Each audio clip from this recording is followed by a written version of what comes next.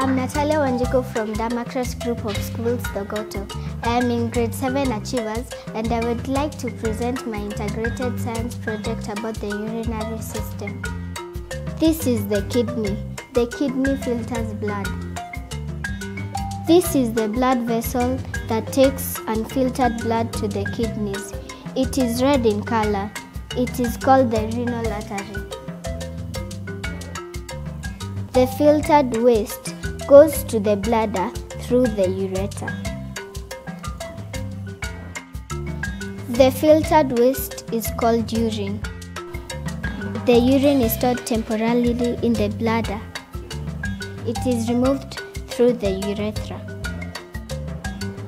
The filtered blood goes back to the heart through the renal vein.